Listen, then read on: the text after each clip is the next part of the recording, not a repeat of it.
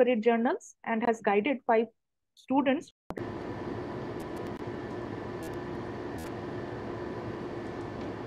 The C.V. Raman Young Scientist Award in Physical Sciences for the year 2003. The Best Woman Scientist Award for the year 2012 from the Astronomical Society of India. Distinguished Alumni Award from the Old Students Association of Hindu College, Delhi 2017. Apart from this, she was also a member of the Team of Excellence Award of ISRO for AstroSat Mission 2015. And the ASI Zubin Kembhabi Award was conferred on the Team AstroSat for the year 2021, and she was also a member of that team. A brief summary of her educational background. She completed her schooling from Kendriya Vidyalaya, Andrewsganj, Delhi, BSc Physics Honours from Hindu College, Delhi University, MSc Physics from IIT Madras, and finally completed her PhD in Physics from Indian Institute of Science, Bengaluru. So we are very privileged to have you, ma'am, today with us for this lecture. Please welcome to the lecture. Thank you. Thank you, Arunima. Seetha, you may now begin. Thank you so much, Arunima and Dibyendu, for the kind words, and to the Astronomical Society at large for giving me this opportunity to speak in this series called Women in Astronomy, and that too as the first speaker. I am just honored to be the first speaker. And it's very, very appropriate that we are having this talk today on the UN International Day for Women and Girls in Science. And I hope I would be able to share some of my journey and through ISRO, which would be of help to other women and girls in science field. So let's start the talk per se. I will be switching off the video right now just to save bandwidth. I'm joining in from home today, but I'll come back after the talk back on the video. Yeah, thank you. Yeah, so here goes. I wish to thank the person from the POEC who is going to share the slides for me now. So let's go on to the next slide, please.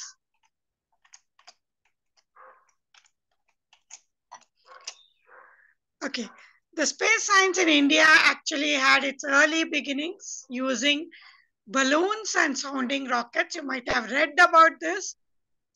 And so these were the first ones in the early 1960s. As early as 1960s, we had the sounding rockets, and earlier than that, the balloons.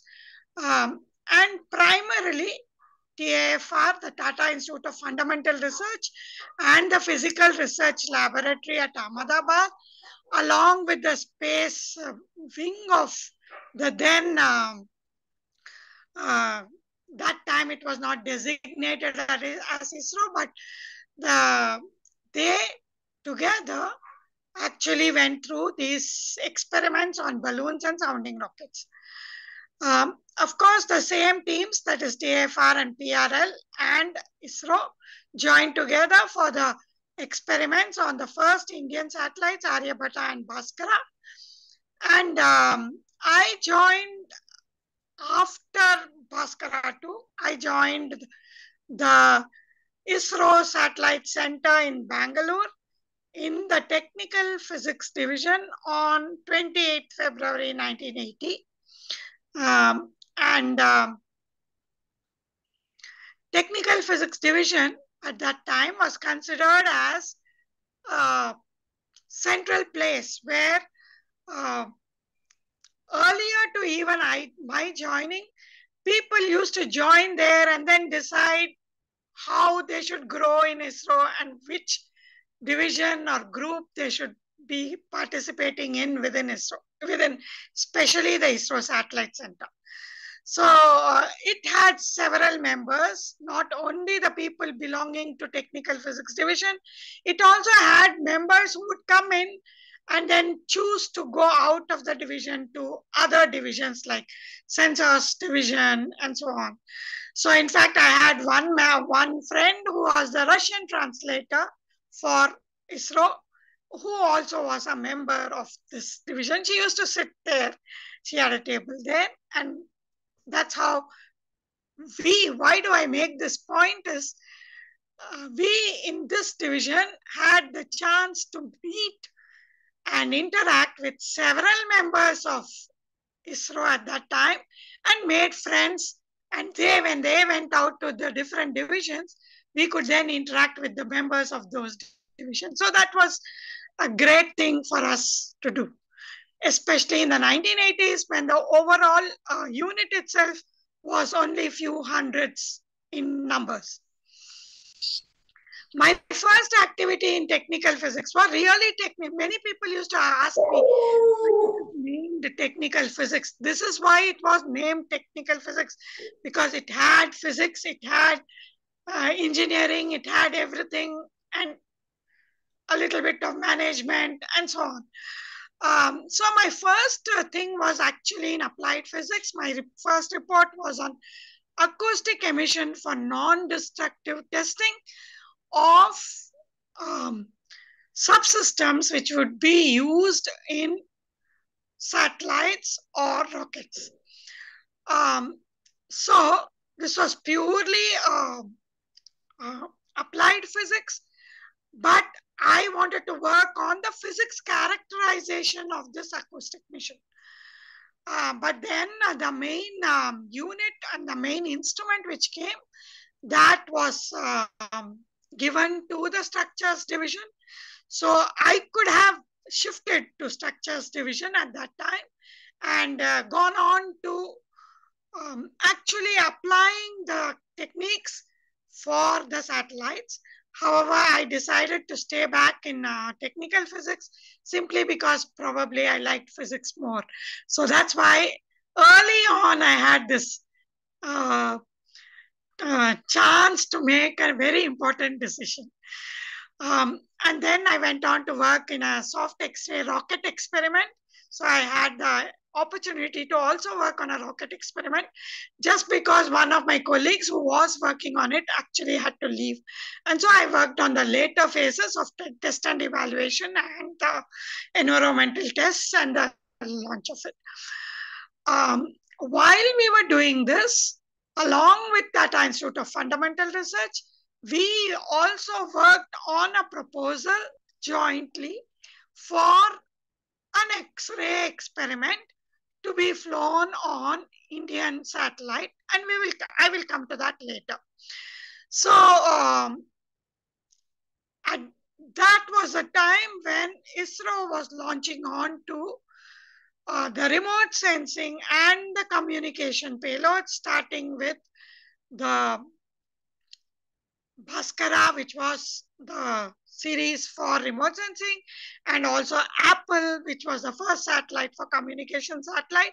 After that, we started the series called the Indian Remote Sensing Satellites, IRS, and the INSAT, and later on the GeoSat, GSAT series for communication. So the science had to take a wait for the Indian satellites to be launched on Indian launch vehicles, which were yet to come in the early 80s. So next slide. So while we were waiting for this, we started in the technical physics division. We knew we had to go for astronomy experiments on the Indian satellites. So we started doing astronomy in the optical band using ground-based observatories. So the first observatory we used was at the Kavalur, which was the closest to us and which had excellent skies at that time, 1980s. It was amazing to see the skies at Kavalur. And I started observing from Kavalur in 1982. I think February was my first visit. Those days, observing used to be from the observing floor directly at the telescope dome. So we used to do these night shifts, and we used to mount the instrument behind the telescope, and we had to view directly through the eyepiece, enter the star, etc., etc. And then we had an electronic system. So the photometer itself, as shown in the blue block, had optics for viewing, centering, etc., and the detector, which was a photomultiplier tube, cooled photomultiplier tubes, and the output from the photomultiplier tubes used to go to the nimbins after pre-amplification, used to go to nimbins which were sitting on the table through a long cable, which had photon counters, and we had a parallel printer, and that printer used to make tack, tack, tack sound every time it made a print of the time and the counts which are coming from the star. So we did photometry, which means we measure the intensity of the particular star which we measure in terms of light curve. So every time the input would come, so this was, we would set the integration time of few seconds, maybe 2 seconds or 5 seconds. So every time the counts from the star came, every 2 seconds, the printer would make a tack sound. And so when the outside members used to hear this sound, they knew the ISRO team was at Kavalur. And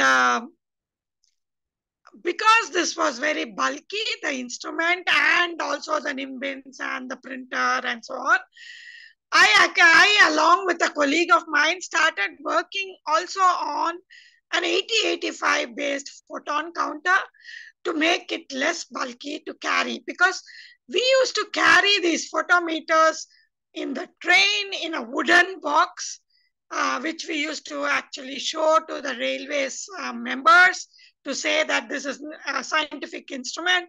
Then we used to get down at the railway station, then take a jeep and go all the way to the observatory, then unpack and so on. So it was a really laborious task to even travel to Kavalur, which used to take half a day at that time. So clearly, because I had the experience of taking electronics in my MSc in IIT Madras, so I started working on the 8085 based photon counter along with a colleague who also wanted to do some R&D kind of work using this microprocessor.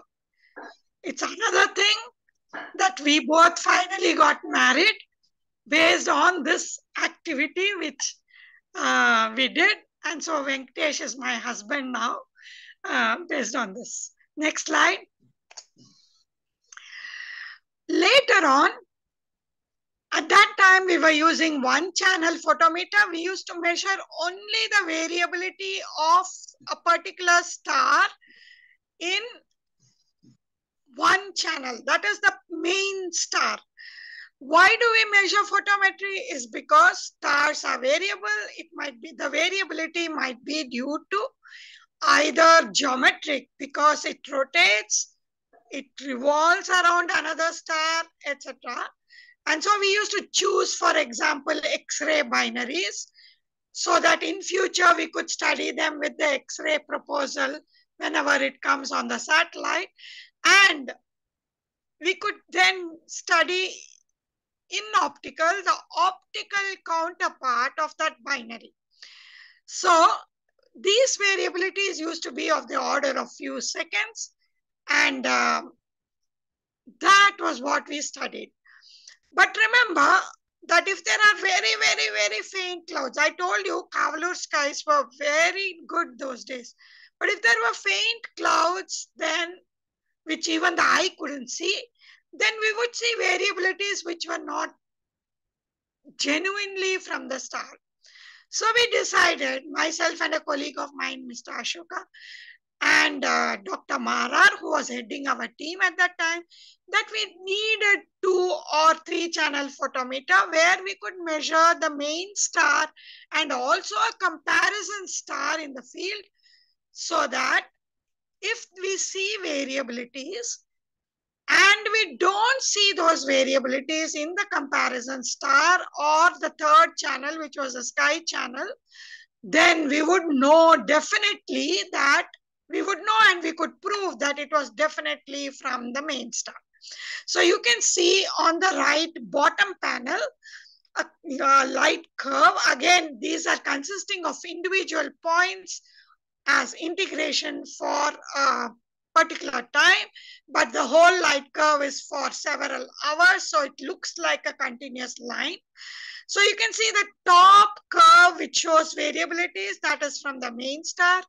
The second curve is from the comparison star, and it does not show variabilities, but it does show the overall sky variation, and the bottom curve which shows the actual sky variation. So we could actually correct for the sky variation by either first subtracting the sky channel, and also by dividing by the comparison star. So we were very happy that the IAU General Assembly meeting took place at New Delhi in 1985.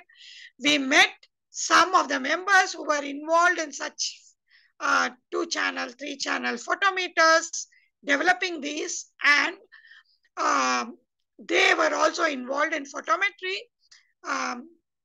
And so it was a great opportunity to meet some of our collaborators with whom we started working later in the Whole Earth Telescope. With this light 2 and 3 channel photometer, we also started going to other telescopes within India.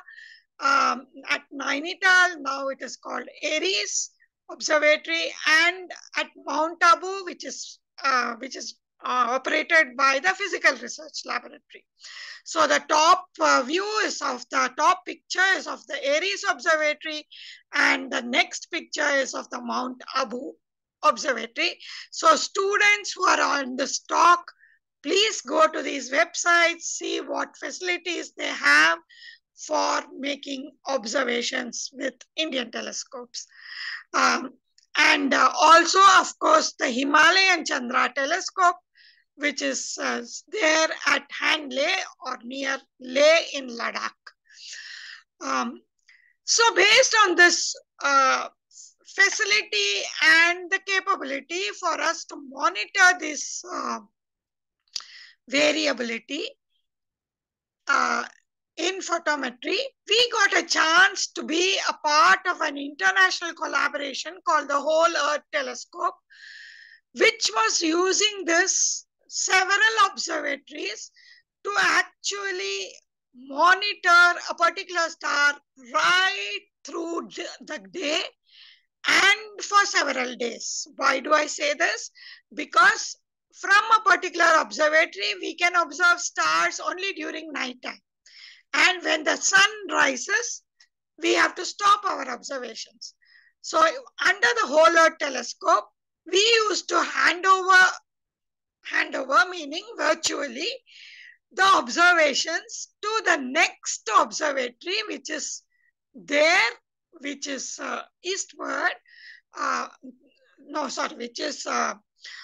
which could then see the night after us, westward, and which could carry on the observation. So we could get, for example, under the Whole Earth Telescope, we could get observations continuously for 24 hours for few days, and this was essential for studying white dwarf pulsations and doing asteroseismology of white dwarfs, which was a new upcoming field, and it's a part of the data of astroseismology I used for my PhD thesis.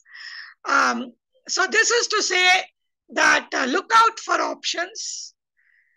We plan for something, but that may not happen within the time scale, within the place where you stay, etc., etc. But whichever opportunity you get, please take that, and you might do something very good. You might learn something a lot different, which might come in useful a lot later. All the things about stars in the sky, their locations, etc., I learned doing optical photometry on the telescope floor. Next slide. So having done this optical photometry using ground-based telescopes, why, one may ask, why do we need to go to space? And all that I can say is the Earth's atmosphere does not allow certain wavelengths in the electromagnetic spectrum, especially the ultraviolet and X-rays, as is shown in the pink region in the adjoining figure. Those are all obscured by the Earth's atmosphere, and even in the infrared and the gamma rays, to a certain extent, it's obscured. So while we can use balloon facility for doing studies in infrared and high energy X-rays and gamma rays, for ultraviolet and X-rays, we need to go to either rockets or satellites. So that's the justification, and we use this justification for our future satellites. Next slide.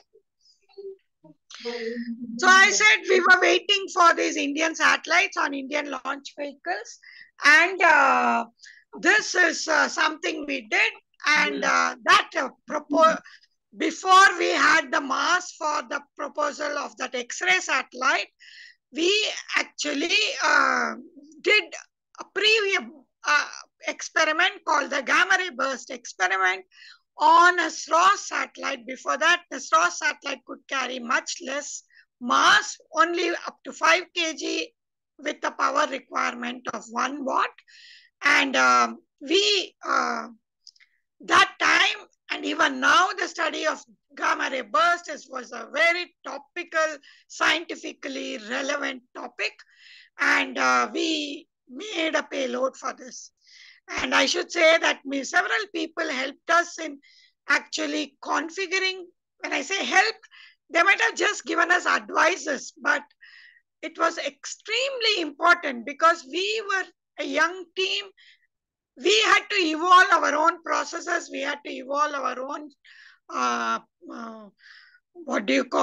schedules. We had to evolve our own test evaluation procedures, and so on.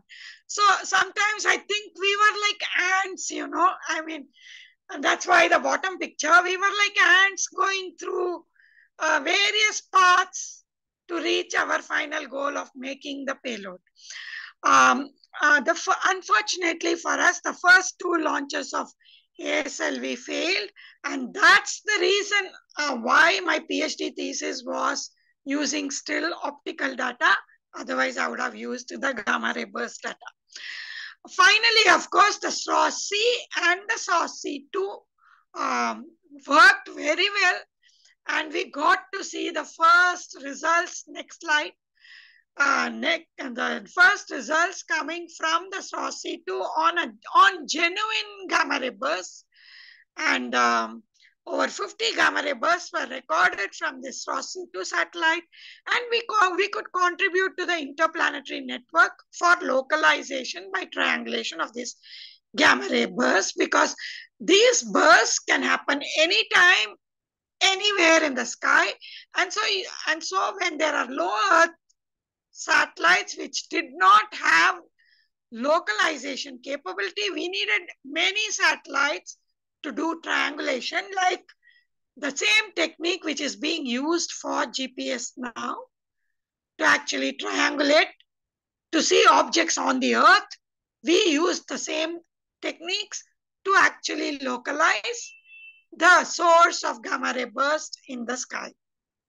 So that was our first success in a space experiment, and we were very happy to do that. Then, of course, the Indian X-ray astronomy experiment, which we proposed with TAFR, we got the opportunity to fly it, next slide, on a a remote sensing satellite called IRS-P3. This IRS satellite could handle a few 100 kg of payload. Since it was a remote sensing satellite, it carried the main payload was a remote sensing payload, and we were riding piggyback, and our payload was to the tune of 50 kg, and we could accommodate this on the remote sensing satellite. We could study in detail about 20 sources. Several PhDs came out of this, and this satellite actually provided the capability for Indian satellites for the first time to point to and observe in individual sources using star sensors on these Indian satellites. So that was a major capability which we gained technically using this. And that is what actually laid the foundation for proposing for the future astronomy mission. So, and of course, there was a solar X-ray experiment also on geostationary platform, GSAT-2. Next slide. And then so I said we proposed for the dedicated astronomy mission.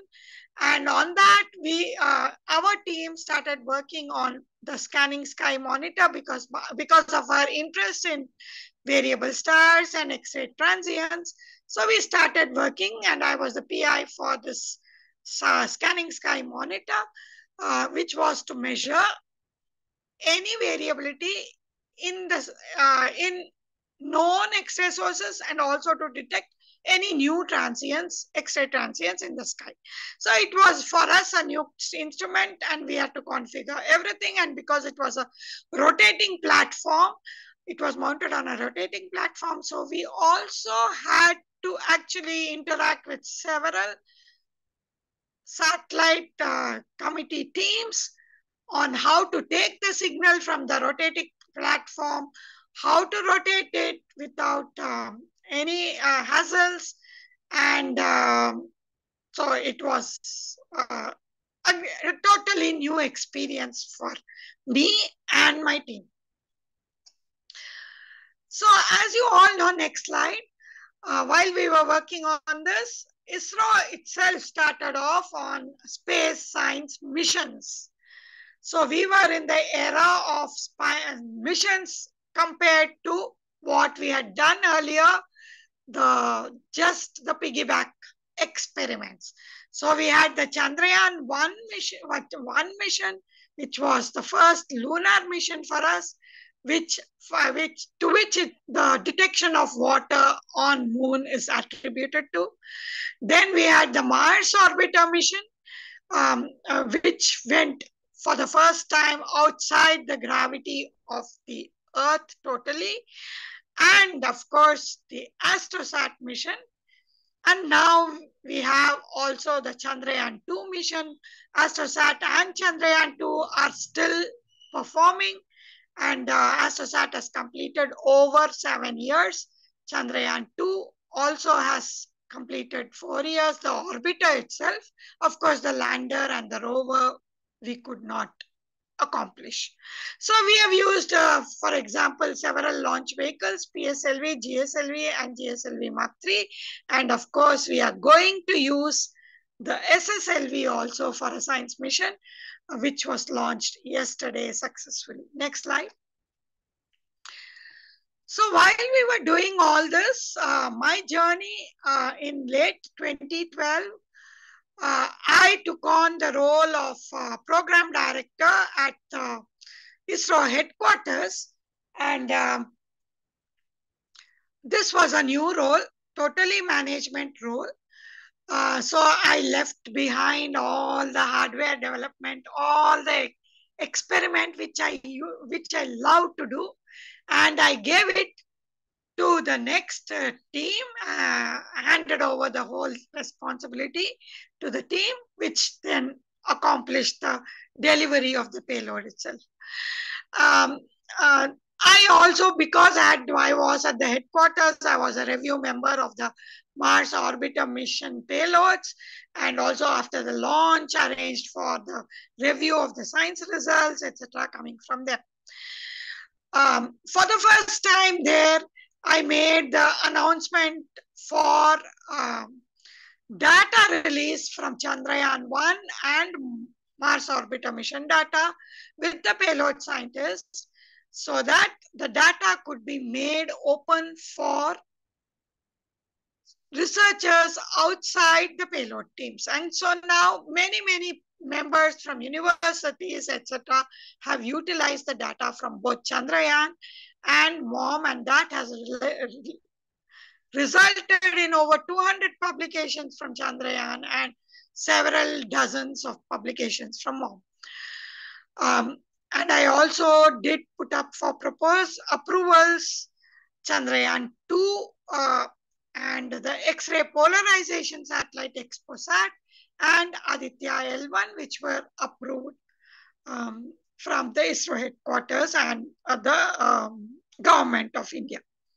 Next slide. So after this, my major responsibility was the overall responsibility of AstroSat. So I was the PI from 2011 for AstroSat. And in the first PI was Professor P.C. Agarwal of TAFR. I took over from him when he retired. And this was a full-fledged dedicated astronomy mission, and it had 5 payloads. It has a collaboration of ISRO, several units of ISRO, and several science institutes, university, and also Canadian Space Agency and the University of Leicester to develop the whole payloads and the satellite. So it has 5 main payloads and a charge particle monitor. So for us, it was again a totally new experience to have a dedicated mission. And next slide. So this is the picture of that satellite before launch. And you have these 5 payloads. And this was the first satellite, Indian satellite, where the mass of the experiments was more than 50% of the mass of the overall satellite. So we really nicely optimized this satellite for taking large mass science payloads. So it is launched into a near-Earth 650-kilometer orbit with a low inclination, equatorial inclination, near equatorial 6-degree inclination. And it has, as I said, completed 7.5 years in orbit. And for the first time, PSLV launched it into a low Earth orbit. So while we were doing all these science things were also being developed in the satellite capability, as I said, rotating platform, thermal requirements, and so on, and also the launch capabilities. Next slide. So in the payloads itself, we had several technical achievements. For the first time, the far and near UV optics was developed within ISRO. There was the overall resolution of this UV optics and the telescope and the detector together is better than 1.5 arcsecond with a large field of view of 28 arc minutes. And there was also a major facility set up to actually integrate this UV optics called the MGK Menon facility in the Indian Institute of Astrophysics, which could integrate and test and calibrate this UV imaging telescope. Then we had the indigenous X-ray optics developed at TIFR and the high pressure gas filled counters developed at TIFR. And of course, we also used the commercially available cadmium zinc telluride with detectors which are used for medical imaging. We proved that we made them space-worthy and we flew them as one of the high-energy X-ray payloads. Yeah, so there are a lot of achievements technically on this satellite, apart from, of course, several spin-offs. Scientific achievements itself, we have several. We have done detection of a Lyman continuum. I won't go into the details because many of you may not be per se astronomy followers right now. You might be in general science, but just to say that we could achieve almost all of the aims which we went to, with which we proposed AstroSat, I think we have completed, and we have achieved much more than what we proposed for. And one of the things which you see on the bottom panel, which I contributed to personally, is that in making this the first space observatory for India, by making open opportunity to observe using AstroSat to all researchers the world over. So we initially started it with Indian observers, and now all observers right through the world can apply for time on AstroSat, and they can use AstroSat to observe a particular target of their interest. And the mission and the tracking station operations team make sure that these observations are done and the data are disseminated. Next slide, please. So when we make this opportunity, next slide. Yeah, when we make this announcement for people to propose, we have to take care of several other things. We have to take care of several tools, several processes, several procedures in place. And so this flow chart sort of gives you all that we developed specifically for this satellite called AstroSat.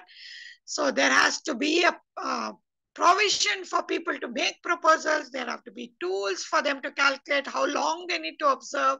There has to be a review committees to actually review the incoming proposals and select what should be done, and then give it back to ISRO and say that these are the ones which are scientifically viable.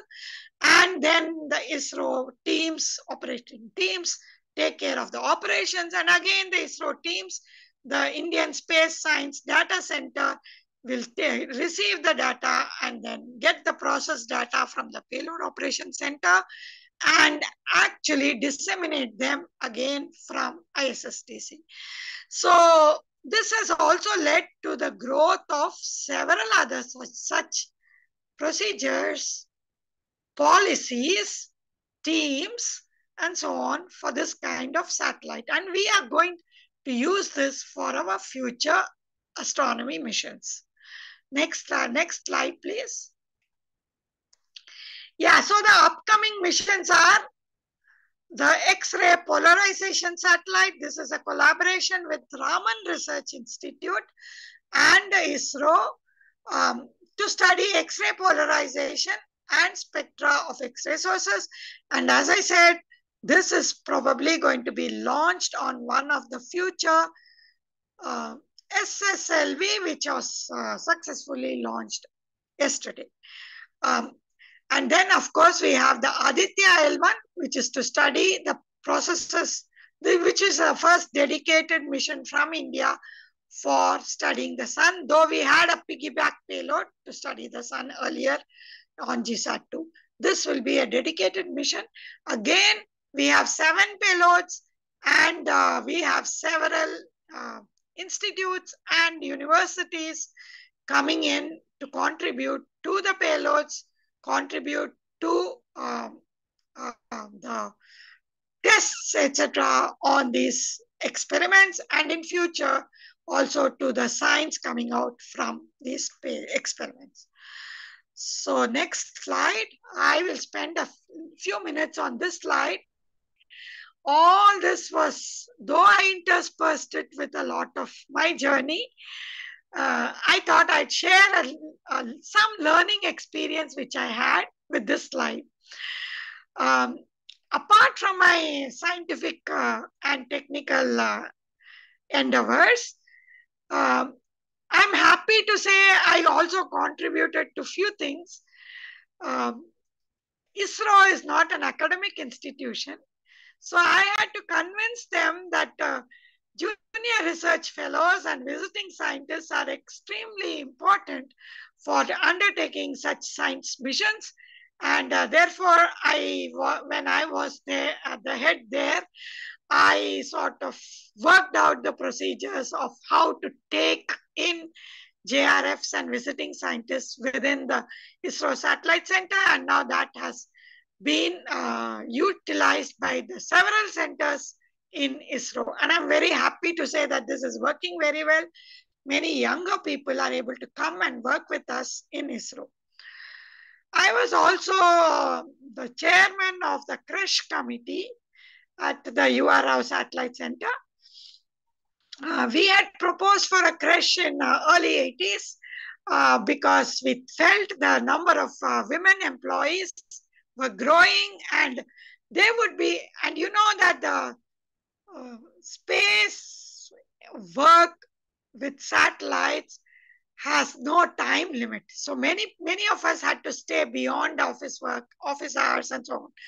So we had proposed that it would be extremely useful for the women employees to know that who don't have appropriate support at home, to know that their children are being taken care at a facility and they don't have to worry about them.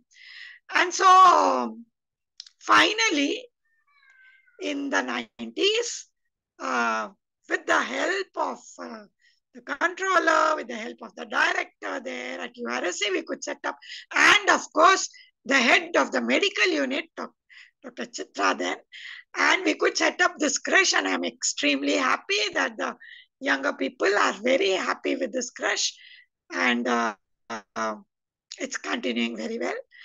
I was also instrumental in actually making our libraries digital because while the astronomy libraries in the various institutes went digital early on, to convince ISRO and Department of Space that we need to go digital, I along with my colleague in LEOS was instrumental in doing this and getting it implemented within the Department of Space. So now all the libraries within ISRO and DOS are connected.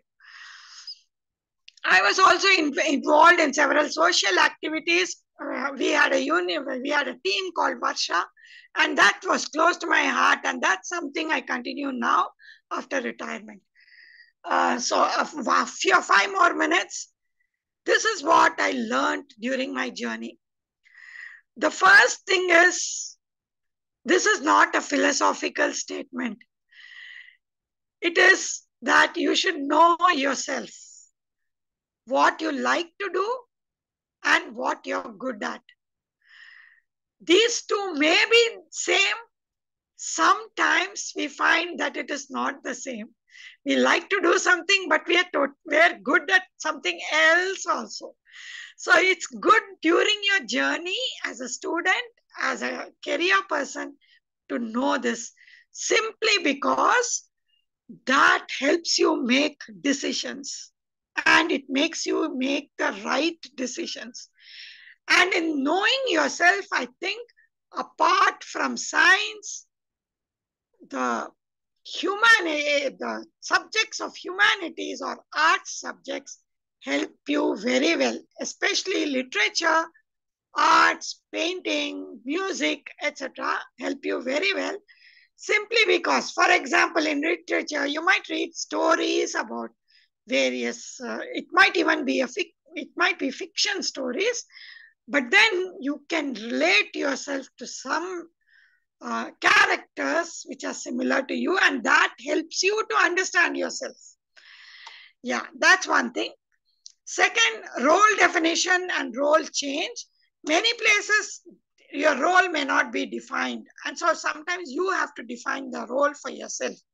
And when your role changes, sometimes you have to go from I did this to we did this, and later sometimes they did this for us.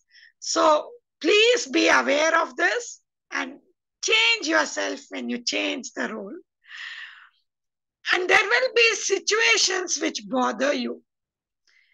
If it is too severe that it affects your daily life, if it affects your self-respect, you have to take it up. But if it is not so severe, if it is just a part of grapevine, etc., my own experience has been, if we keep our heads above water, that's sufficient for us to sail through, because certain things have a way of starting and ending on their own, some situations. But as I said, if it is severe, one has to take action, appropriate action, with the help of others. Then conflict resolution is important, because conflict, whether it's within you or it is with you and some people or some programs outside you, it can keep you bothered. And so resolve it, especially within you, because if it is something you can't do anything about it, resolve it within yourself that you can't do anything about it. Just get on with this. Leave that behind and get on with other things. So that's extremely important, because then you clear your RAM space in your head. And that's important for doing whatever you have to do. Make friends. Friends are easy when you're children, when you're students. In student life, it's easy to make friends, but it's extremely difficult when you're in a career, because there's competition, there's no time to make friends, you don't have time to discuss with them, and so on, and there are differences and so on. So, but do take time. If you form friendships, nothing like it in career.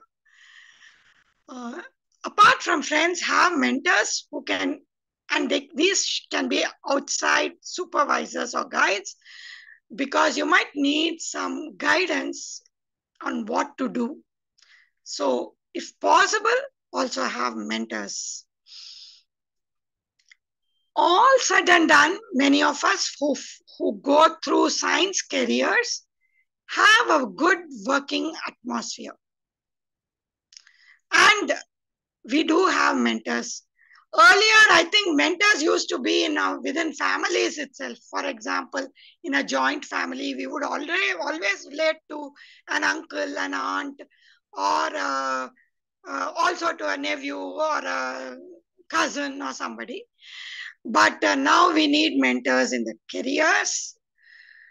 Why do I say next, be aware of the outside world? We have a very good working atmosphere by and large when we work in science. Of course, there might be some problems in some colleges, some problems in universities where it is not as good as we would like it to be.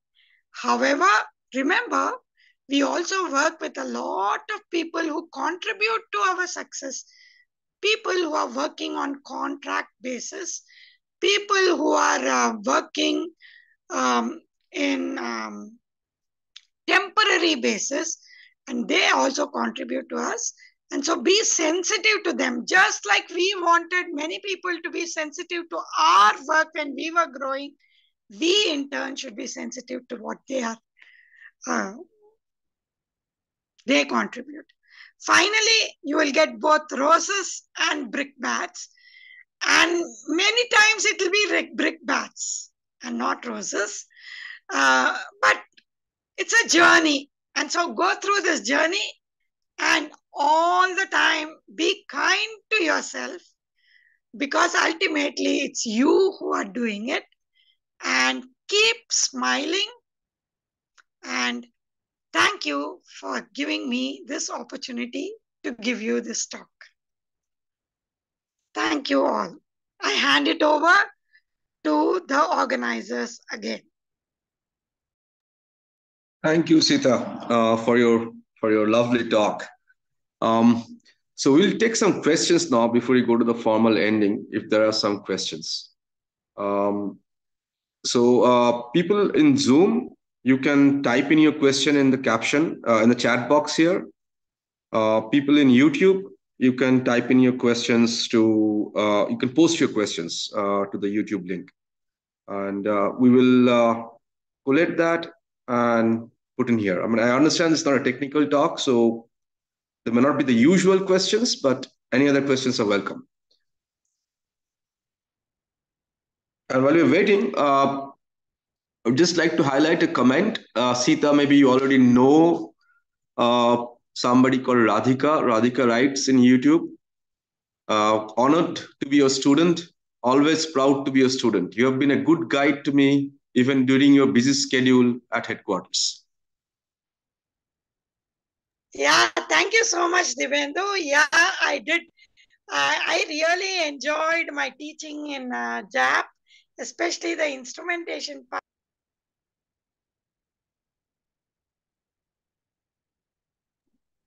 Seetha, you got muted. Yeah. This was Seetha, a comment from Radhika in YouTube. Yeah, thanks.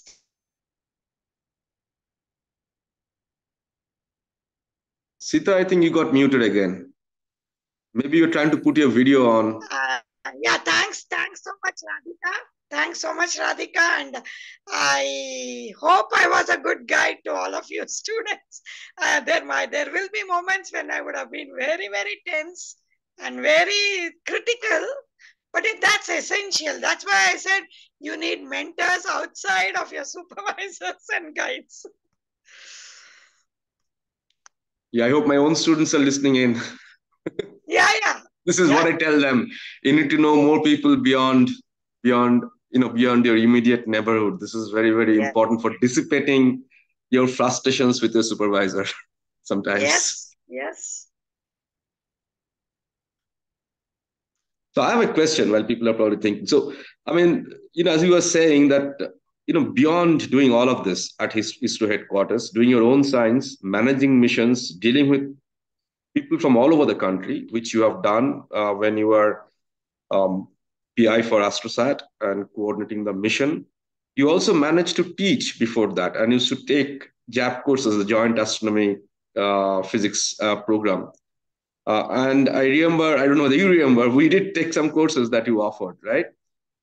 How did you manage so many things at the same time? Did you ever feel like burning out? Because this is often a feeling that many of us get, right? When you are doing so many things and you just think that, okay, you're going to just give up and go. How did you manage that? Did you ever feel like that? Yeah, that is in the early years, our schedule used to be not so hectic, and so it was fairly easy, I should say. But later years, yes, when for example, AstroSat started, family is demanding a lot of your time, and teaching, yes. In fact, my last JAP class, maybe I felt that was just before launch of AstroSat. I still feel maybe I shouldn't have taken it. I was so tense during that JAP class. But I enjoyed teaching. The reason is instrumentation was something close to my heart.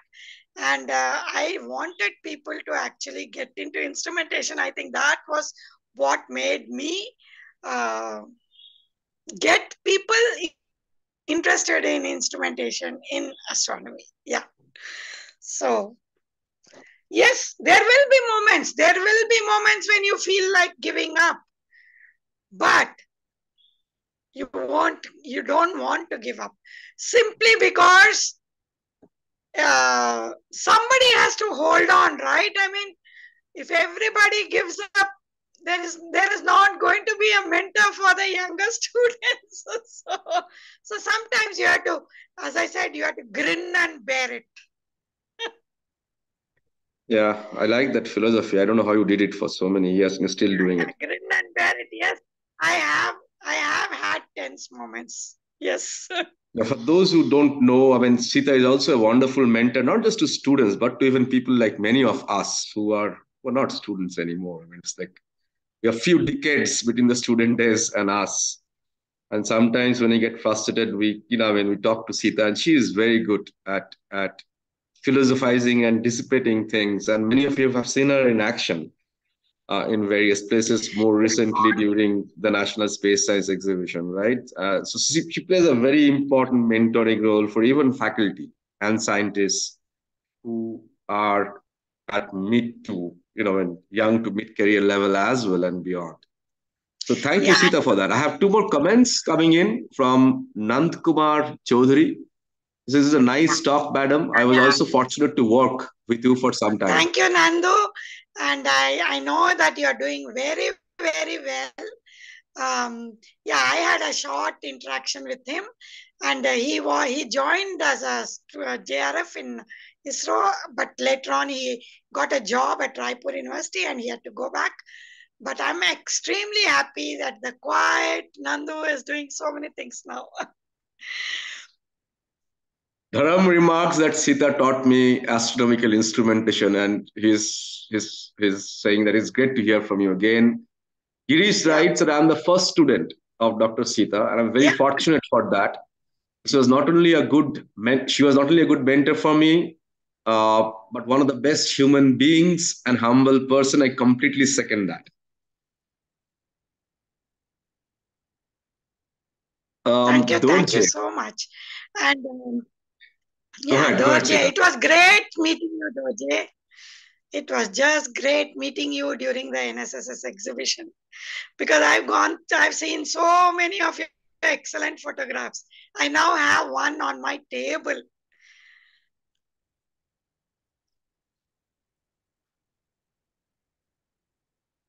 Yeah, then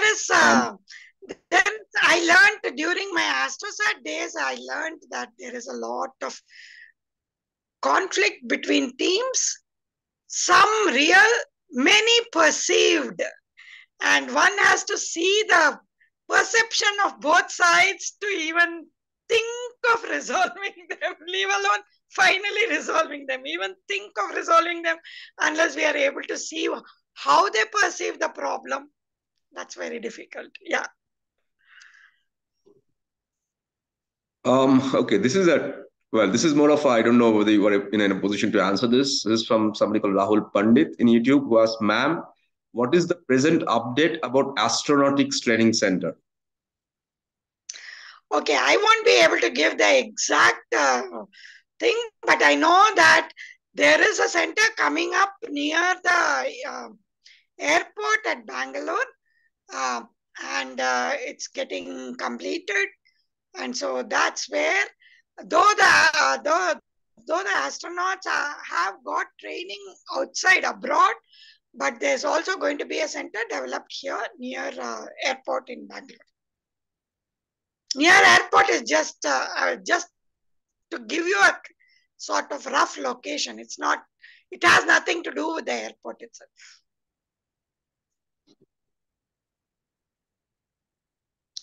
If Girish has some updates on that, he can put it on the chat. Okay, so Priyank, I guess this is Priyank Jaiswal, is asking, what do you do when things feel too difficult to handle? Sort of the water goes out of your head. It's kind of an idiom. When things get too overwhelming. I guess what he's asking is how to relieve that stress, how to relax. Yeah, when things get tough, I know it is difficult to even relax. You want to relax, but it's very difficult. So that's where I said, know yourself, one, because it's good to analyze the issue. Is this really worth worrying so much about it? Because different people want different things out of it. What is it in it for you? Or is it worth worrying? One. Second is, as I said, that hobbies. This is where the keeping track of some of your hobbies really helps. Just take time off at that time just to go and do something maybe you are interested in sports, you are interested in painting, you are interested in music, go for a concert, go for the various things.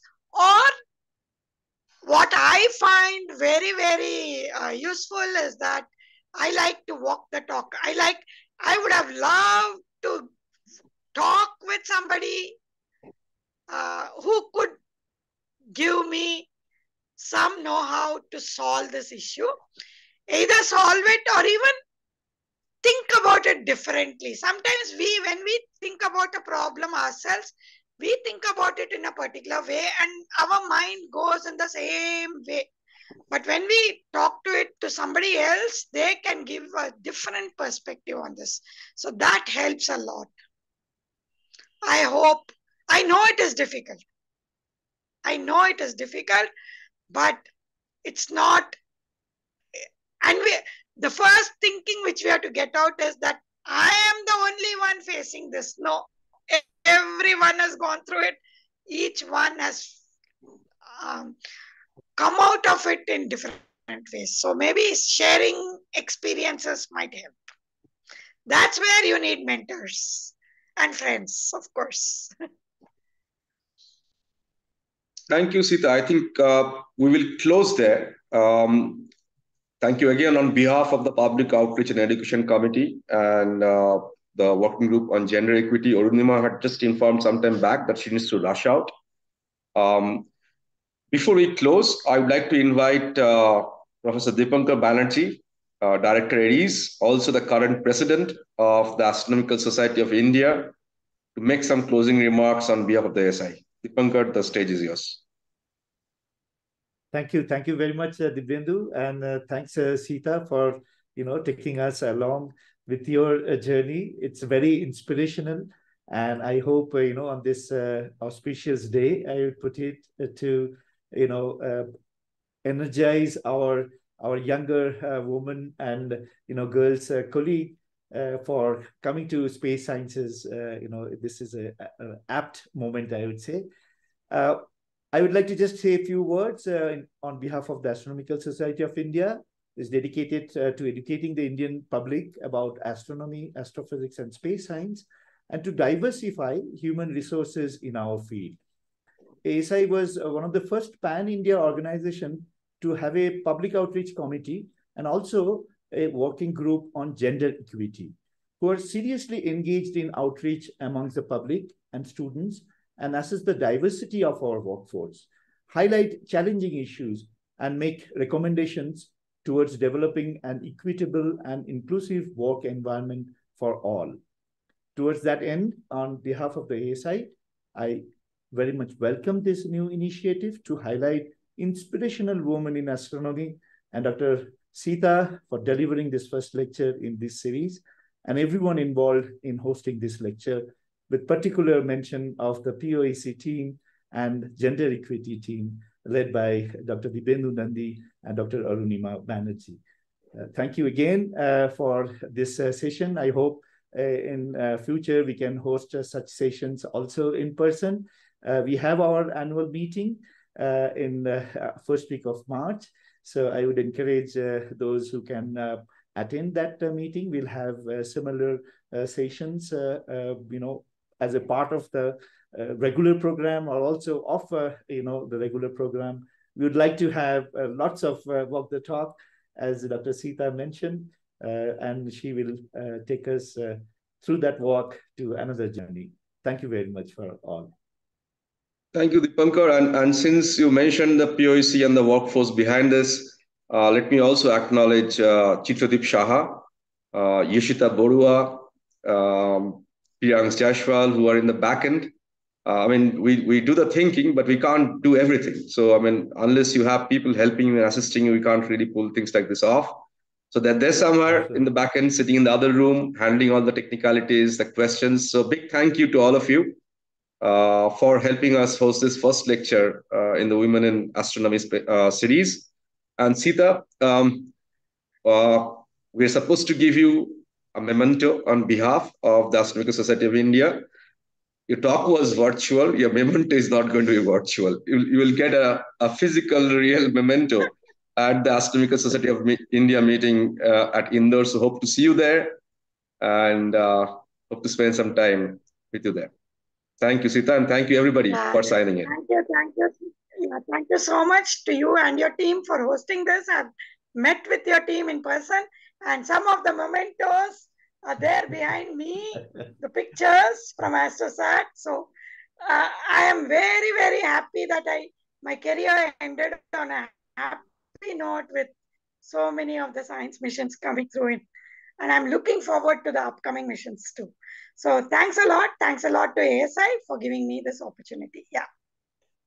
Thank you. We close there with the last words from Seetha. Thanks.